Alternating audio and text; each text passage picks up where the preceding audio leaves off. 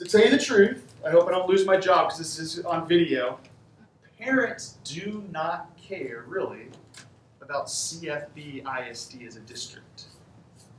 They don't care about anything else except where they are currently sending their child to school and the classroom their child and the teacher they are with.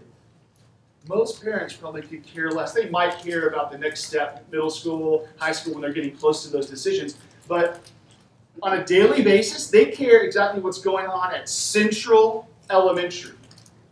They don't really care what's going on at Newman Smith unless they have some other kid there. They don't really care what's going on at another elementary school. They want to know what's going on in Central Elementary. That's why it's so important to build a brand and be a brand ambassador for your school to help tell those stories and to build up the greatness that is Central Elementary.